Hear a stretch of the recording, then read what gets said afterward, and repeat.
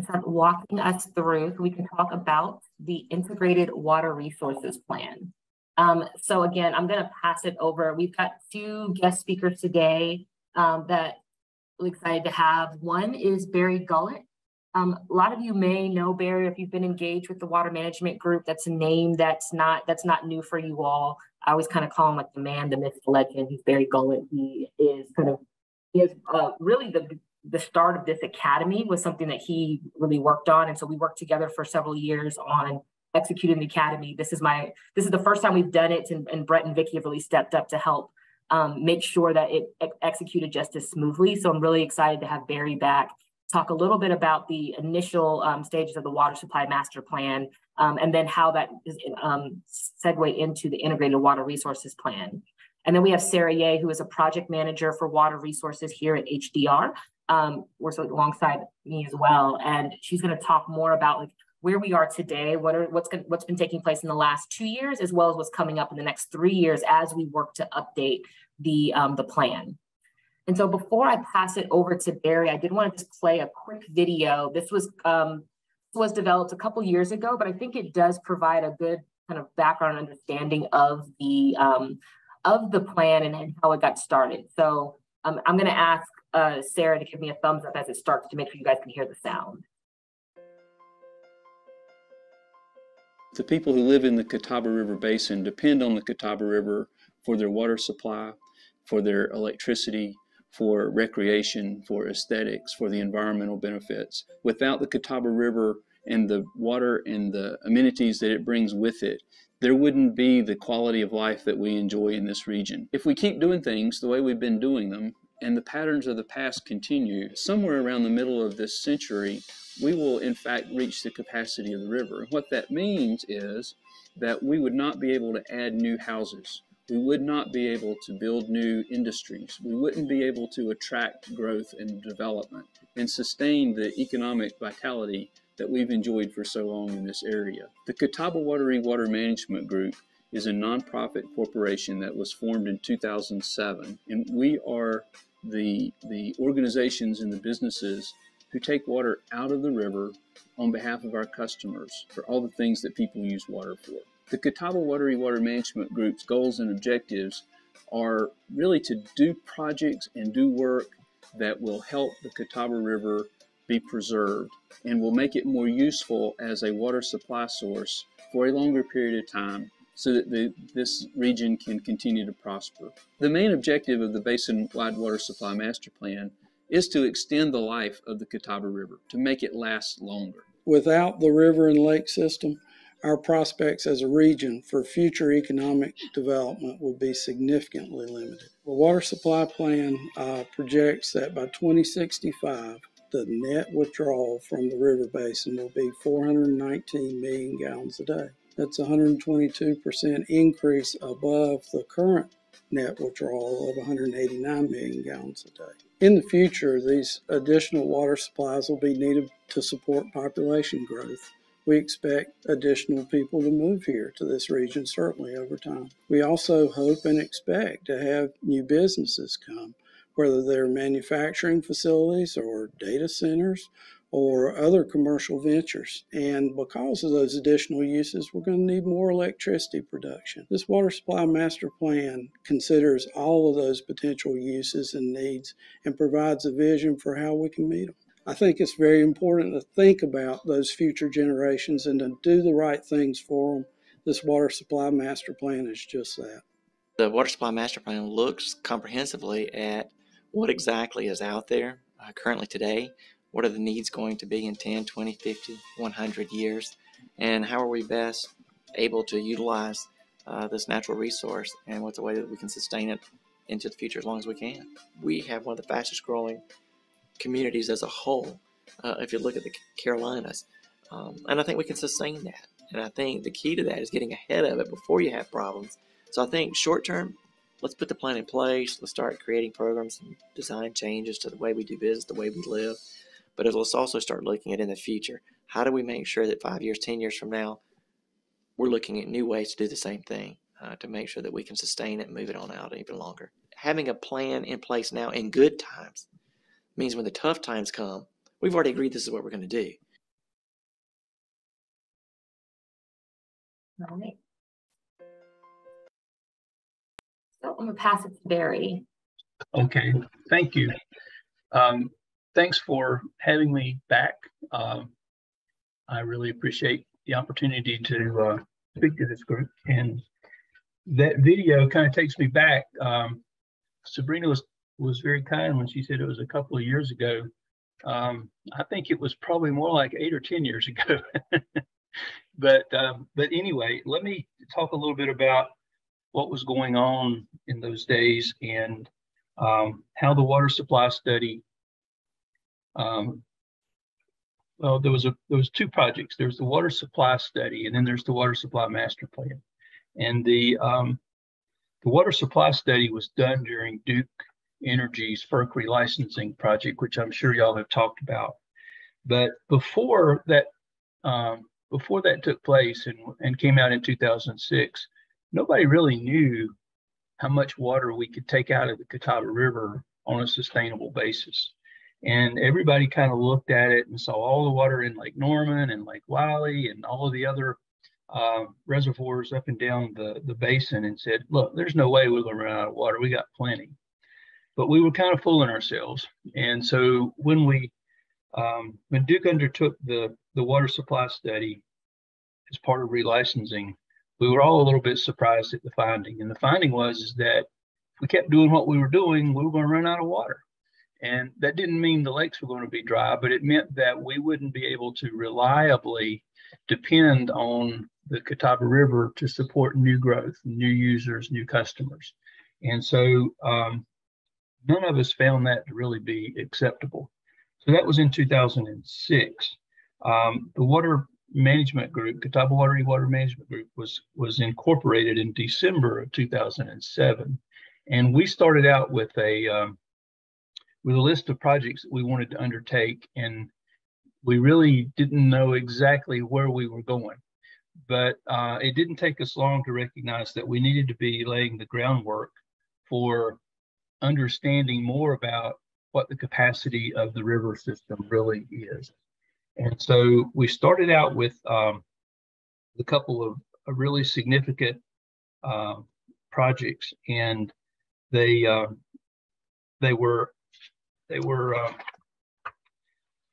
some of them were kind of small, but one of them in particular was really, really big and really important. And we called it the Safe Yield Study. And the purpose of it was really to kind of confirm that what we were doing with the modeling that took place in the 2006 water supply study was appropriate, and that we were considering all the right things. And were we doing this safe yield work the same way that other people were doing it? And so we partnered with the Water Research Foundation, which is probably one of the most preeminent water-related research groups in the world. They're based out of Denver, Colorado, and they took over the project as the project manager, and they set up a project task force that included people from literally all over the world, and took a deep dive into the situation that we were dealing with here in the Carolinas and how it really related to the rest of the world. And so they looked at 21 river basins across the U.S. and the world. Some of those river basins are the biggest ones in this country, and some smaller ones too, that have multi-purpose uses. They have multiple reservoirs, power generation, water supply source, and all the kinds of things that we're dealing with in the Catawba. So it included like the Arkansas River, the Colorado, the Columbia, the Danube, the Delaware River, the Mekong River Basin, and the Murray-Darling River Basin, which is in Australia. And the result of that was that they found that our approach was as appropriate as it could be, and was a very sophisticated approach and ranked right up there with what the rest of the world was doing. So that gave us some confirmation. They did make a couple of recommendations. They recommended that we incorporate climate change and probabilistic approaches to to quantifying uncertainty. And so we did both of those things in the original water supply master plan, but we're doing even more of those in the integrated water resources plan that Sarah's going to talk about in a few minutes. But the water supply master plan originally was published in May of 2014. So that's 7 years after the water management group was formed. And again, during that time, we were laying the groundwork for doing this. We did sedimentation studies. We did lots of things that we needed to fill the data gaps to be sure that the modeling that we were doing covered all the bases. And so we laid that groundwork. We got the project underway. The project itself took several years to complete, and it was very expensive. At that point in time, the budget for the water management group was about $500,000 a year. And the project, the water supply master plan project on its own was nearly 3 times that. And so we really had to find some funding partners. And we were successful in that. We were able to get funding from the 2 states, North Carolina and South Carolina, as well as the Duke Energy Foundation, not Duke Energy as a utility, but their nonprofit foundation that was able to help us some. And so going forward, we're hoping that we can get, in fact, we already have gotten some funding from South Carolina and are expecting some from North Carolina. And part of that is driven by the Supreme Court case that came around and was actually filed in 2007, about the same time that the water management group was being formed. And if you were around in this part of the world in those days, there were 2 really controversial things going on. One was we were having a drought and water supply was in question for the whole basin. And the second thing that was going on was interbasin transfer. And that was being driven in part by the drought, because some of the areas that were adjacent to us, particularly Concord and Kannapolis, who are over in the Rocky River Basin, wanted to get water from the Catawba. And that was very controversial. A lot of work went into that process. There were multiple court cases filed in the state over that project. And then finally, that really culminated with South Carolina suing North Carolina over, they called equitable distribution or equitable appropriation of the water. And so that Supreme Court case, there was a lot of work done on it, a lot of data gathered, a lot of presentations made. There were oral arguments made in front of the Supreme Court about who could actually participate in the case. And then finally in 2010, that court case was settled by an agreement between the 2 states. And one of the requirements of that settlement was that the water supply study should be updated at least every 10 years. And it should be done in cooperation with the Catawba-Wateree Water Management Group. And so that 10-year period is coming around. So we had the first update was really the water supply master plan, which updated the 2006 water supply study.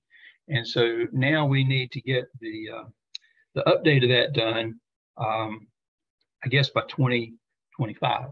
And so that's what the Water Management Group and working with HDR are hard at work doing right now, and what Sarah's going to talk about when I get finished running my mouth here. So, so that was a big driver, and it helped us get the funding that we needed for the first one. And it implies that there will be funding coming from both states going forward for these updates every 10 years, but it is not specific at all about how much or how it's calculated or whatever. So I believe the price tag, last price tag I heard on the current integrated water resources plan was about $1.5 million. And so we're hoping that the 2 states will each chip in a third, and the water management group will chip in a third from our own revenues. And so far, South Carolina has already stepped up to the plate on that, still working on North Carolina, and the water management group is budgeting for its share of it. So So let me move on to the master plan itself. And so it included a lot of different elements. It included actually finding the funding, because we didn't have really a clue where it was going to come from when we first started talking about this. We knew it needed stakeholder input. We wanted to update the water use projections, make those a little more long-term. We wanted to refine the hydrologic model that's called KEOPS. Y'all probably already talked about that. We wanted to look at climate change impacts per the Safe Yield Report recommendations. We wanted to look at a lot of different options and how we could manage this so that we would not run out of water. The overall purpose of the study was find a way to extend the usefulness of the Catawba River as a water supply source beyond the year 2100. And so we were successful in doing that. But we had some other guidelines that we were following too. We wanted the plan, and this is a plan, it's not a study, it's a plan. And we wanted the plan to result in very practical recommendations, things that were doable, achievable, that used existing technology, not something that was somebody hoped would happen down the road 20 years, but something that's actually in use today. And we wanted all the recommendations had to be consistent with the comprehensive relicensing agreement and Duke's FERC license. So those were the parameters that we were working with. So we established a stakeholder advisory team that included a number of different people. We couldn't include all of the individuals that we really wanted to, because that would have taken us back to the relicensing days with 160 or 180 people, and we just really couldn't manage that. So we wound up with a stakeholder advisory team that we tried to get representatives from groups who represented bigger constituencies. So we had folks like the Catawba Regional Council of Governments, several other council of governments. We had the Marine Commissions, the Division of Water Resources, Wildlife Resources Commission, South Carolina DHEC, South Carolina Department of Natural Resources. We had the North Carolina Conservation Fund. We had a couple of towns and counties. We had Resolute Forest Products, International Paper, and Siemens Westinghouse on our stakeholder advisory team. And they were very helpful and helped to move us along through the project. So we finished the project up, and it was published, like I said earlier, in May of 2014. And we really had a lot of discussion about what to do with it after we finished it. We wanted it to be implemented. We really did not want this to just be another notebook on everybody's shelf. And so several of us started a road tour. The larger utility members, Charlotte, Rock Hill, and a few others, presented the plan to their governing boards on their own. But most of the towns elected to have some folks from HDR and some folks from the Water Management Group, which usually included Jeff Lineberger and myself and a few others. And we went to every one of those governing boards and presented the results of the plan, answered their questions, and asked them to sign a resolution, to adopt a resolution supporting the plan. And I will say that we were very successful, that every one of our member organizations did adopt a resolution supporting the plan. I'll also say that the world was a little different back in those days. And at nearly every one of those presentations that we did, there was someone there who spoke against it. Same person usually. And I'm not going to talk about who that was, but I will say that the working relationship between that person who opposed it and that group that opposed it actually, and the Water Management Group now is much, much, much better. And so we're moving forward in a little different environment today than we did before. And the reason that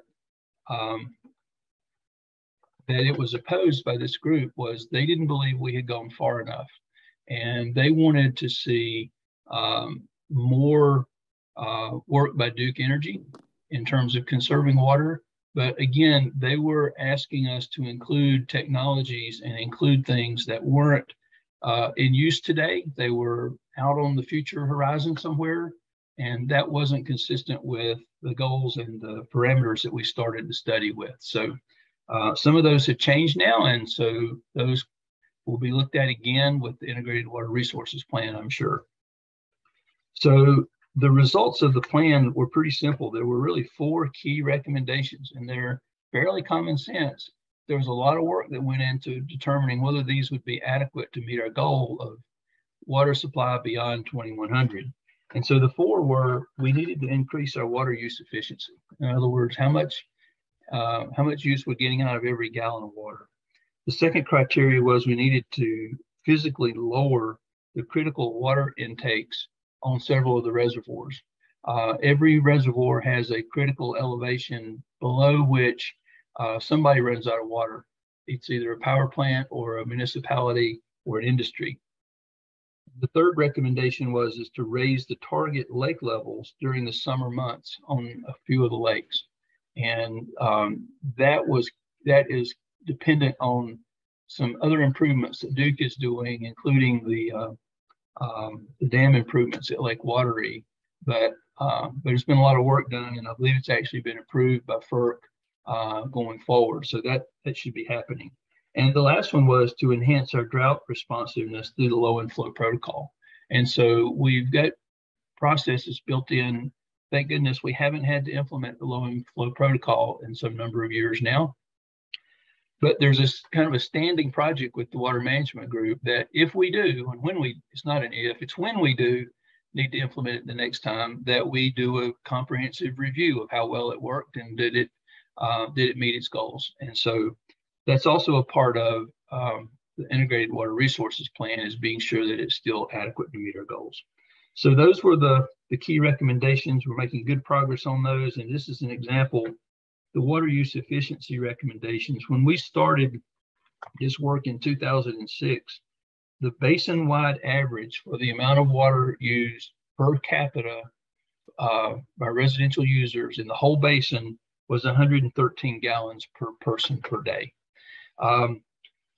There were a lot of things going on that started driving that number down. The low inflow protocol was one. The droughts really re-educated folks about how efficient they could be with water. And so by 2011, we were already down to 85 gallons per person per day in the basin. And our target from the first water supply master plan is 70. So you can see we still had a ways to go, and I think we're still making progress. I haven't seen the latest numbers on that. I've been kind of out of circulation for a little while now, but I think we're still making progress on that.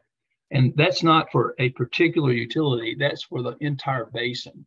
And so to give you an example, back in the early 2008 range, the Charlotte-Mecklenburg system was still averaging about 100 gallons per person per day. And so they still have a target to reduce that. So that is kind of the summary of the first water supply master plan. And one of the things that we talked about the whole time we were doing that plan was all the things that we weren't doing, that we weren't looking at. Things like the economic impact and water quality, and things that now are being brought into play with the Integrated Water Resources Plan, which really seeks to pull all of those things together into one plan. And so with that, I'll turn it over to Sarah, and she's going to talk about the Integrated Water Resources Plan, which is the new name for the Water Supply Master Plan. Yes, thank you, Barry, for covering so thoroughly the Water Supply Master Plan, because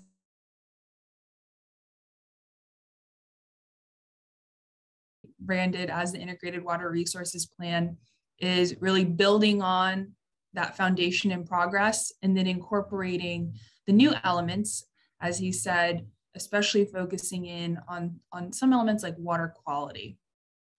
So in order to help drive this update to the plan, we started in 2021, so just about 2 years ago now. And the first step towards that planning process was really to take a moment and think about how are we going to further expand this plan? What do we need to consider that wasn't done in the previous version, and really produce the most actionable and useful plan for the organization moving forward.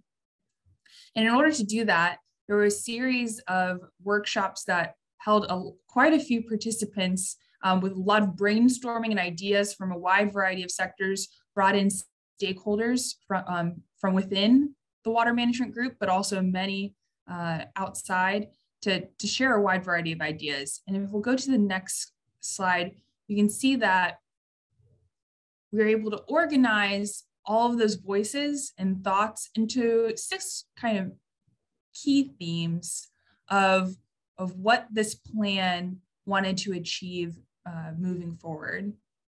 The first was bucketed as communication and education, ensuring that key stakeholders, including policymakers that are able to implement any of the recommendations coming out of the plan, and the general public is educated throughout the process of the plan's development and has a key plan for how to roll that out into the future to prompt action.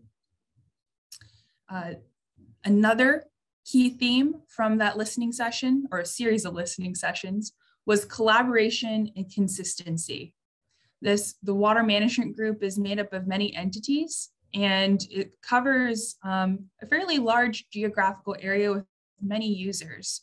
And so as we include data and make recommendations for new ways to use data and actions, to use a common language and utilize our efforts in a way that's consistent across the whole basin and is able to adapt to the variations of different policies throughout those different areas, as well as being able to share that data more widely and be in that collaborative spirit amongst many competing water resource needs.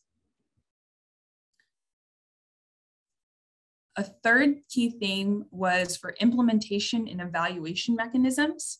And here is where what Barry mentioned as far as bringing in an element of economic evaluation was a key recommendation for how we can further augment this version of the water resources plan, including evaluation mechanisms that take a look at what the economic impact may be for the various water supply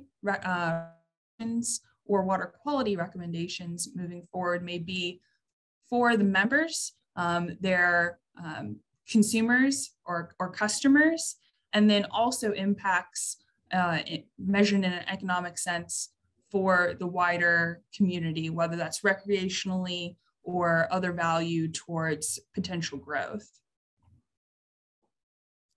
Water quantity and availability is really the key backbone. When you heard Barry talk about the history of how these plans have come together and the studies leading up towards it, always staying front of mind is the incredible value of what the Catawba-Wateree River supplies as far as water availability to support so many different users throughout. So keeping that key theme front and center is of course very important towards this effort, but also doing it in a way that incorporates more elements of potential climate changes in how we consider how in the long term our historic expectation of rainfall patterns in both amount and in timing may be variable from what we've experienced in the recent past. And that can also drive how we expect future drought conditions to occur, especially thinking about temperature changes over time. Water quality is a big piece of how this plan is expanding insofar as developing an integrated plan that is encompassing not only water quantity and timing and availability, but what is the quality of that available water for our users, and incorporating elements of how we consider our land uses and how we leverage the basin and the watershed as a whole and impacting water quality throughout the region, as far as well including recommendations towards really focusing on water quality efforts, not just strategies for extending water availability. And finally was an emphasis on realistic planning for the future. And that helps us think about the climate change aspect that I've already mentioned, but as well including more variability and probabilistic strategies, as Barry mentioned, as far as the recommendation from that Water Resources Foundation study, into how we implement our forecasts for what we anticipate future needs for the basin being. When we think about forecasting water demands and needs and where that's going to be throughout the water basin, the entire Catawba-Wateree basin, we need to take into consideration and leverage quite a few different factors so that we have a realistic baseline expectation for what that future could include. All right. And then when we incorporate all of those kind of that listening session with all of these ideas and trying to carry through how we can incorporate those themes into the plan, there's a wide variety of kind of more specific elements that were drawn out of that discussion. A few that I really wanted to highlight was thinking about how the basin is now in a different situation than we were in 2014. You know, we're coming up towards 10 years on a 10-year cycle of updates. So we want to reflect the changes that the basin includes. And part of that is including expansion of any of the additional members to the water management group, but also incorporating our previous planning studies extended to the base of Lake Wateree. But there's further users below Lake Wateree, and want to make sure that we incorporate that geographical region between the bottom of Lake Wateree into the confluence of the Wateree with the Congaree River. So we have a couple additional users that we're incorporating there. Another thing that we're doing as far as the Integrated Water Resources Plan and where we are in time is simultaneous to the Water Management Group's efforts. The state of South Carolina has a River Basin Council and is embarking and is amidst a statewide effort to develop a river basin plan for each of its basins, one of which includes the Wateree. So part of the effort is to ensure, as it's so called here, don't trip across the line. We have a geographical boundary, and there's some collaboration that needed to take place in order to ensure we're not creating kind of two different river basin plans for the same area. And we're very glad just in the past 2 months or so, the Catawba-Wateree Water Management Group in leadership has worked with the South Carolina River Basin Council to make some decisions so that the Water Management Group's Integrated Water Resources Plan can help satisfy the South Carolina's river basin planning needs, and reduce any sort of need for a duplication of effort. Another element I want to focus in on there is just that we're tackling in those tough water quality issues. And I referenced water quality earlier, and there's so many different areas that you can cover within water quality. And a part of that has to do with many different constituents. And I know you all have probably talked at length about a couple of those different areas of water quality issues in the basin, but want to highlight that There's modeling that's included as far as movement of nutrients, sediment throughout the basin, but also we're going to include a variety of elements as far as harmful algal blooms, thinking about viruses, and contaminants of emerging concern. With that, thanks, Sabrina. So all of those different elements are being packed in together into the development of the Integrated Water Resources Plan. Nicely enough, on this figure, we are right here in the middle on year 3 in 2023, and that is midway point on our 5-year process. In the beginning was our basis of planning efforts. We talked a little bit about scoping and thinking about what elements are going into the plan and determining the forecasts of water demand. In the second year was a revamp and refresh of the KEOPS model that Barry mentioned in part, but a large focus as well on the waterfall model developed by RTI for the basin, so that we're able to leverage a rainfall runoff model of the basin. And that really is a big piece of how we're able to increase our knowledge and evaluations of water quality issues. Year 3, which we're amongst now, has those detailed evaluations and further model updates to think about water quantity. And then for year 4, we'll use those evaluations to produce recommendations so that in year 5, we can package those all together and create clear recommendations and products so that we can share the results of the planning process with all stakeholders. And to just dive a little bit deeper into the progress, as I mentioned, year 1 in 2021, those projections and of water demand were a huge piece of that effort, as well as identifying which of the key water quality constituents were priorities and what strategies did we want to take, what level of detail did we want these evaluations to take.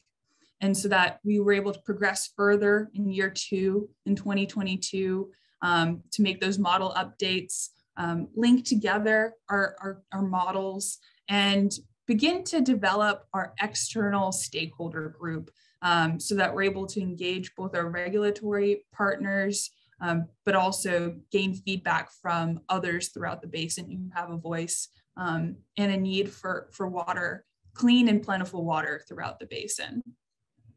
And that's what leads us now to year 3, where we're really kicking off and facilitating the stakeholder advisory team. They were able to have their first kickoff meeting here this past January. And beyond the stakeholder advisory team, we're also focusing on developing a comprehensive strategic marketing plan to communicate the Integrated Water Resources Plan and keep our channels open with the wide variety of end users that will need to leverage the plan. Updating our models, conducting water quantity and quality evaluations during this time. This year 3 is really where we're diving into the meat of evaluations so that we're able to look at water quantity, water quality, and one additional piece is we focus mainly on our rivers and our reservoirs, but there is certainly an interaction with how our surface waters move and vary with groundwater.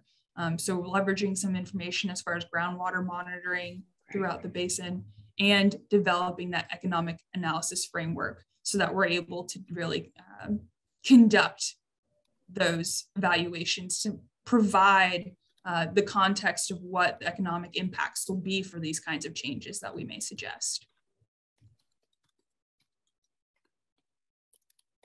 And then that will lead us on to year 4 and 5, which you can see on the screen here, there's a variety of specific points, but they all point towards in year 4, incorporating our management strategies based on what we've evaluated and bringing together recommendations from a wide variety of potential management strategies, looking at point source pollution, non-point source pollution, looking at different strategies for water quantity movement, whether that's interbasin transfers, considering regulatory drivers to how that may impact them, or gather more information as far as monitoring, collaboration, or sampling.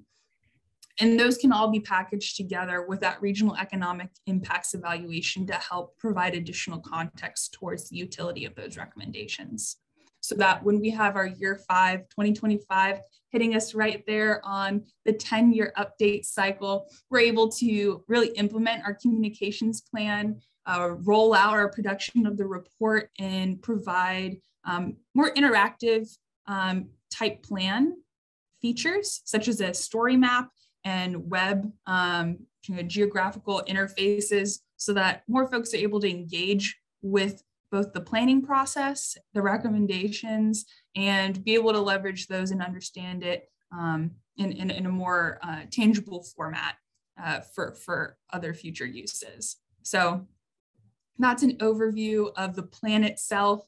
And we touched on as well the stakeholder advisory team that just kicked off in this past January. And I wanted to spend a little bit of time focusing in on who is a part of that. Barry mentioned that the previous plan had a stakeholder advisory team, and just as well that this update does as well. And we're covering a broad variety of sectors, which you can see on the screen in bold, as well as the individual organizations who have agreed to participate in the bulleted points. We have 18 members altogether. A couple of these are specifically highlighted and mandated for inclusion based on that Supreme Court case settlement that we referred to earlier.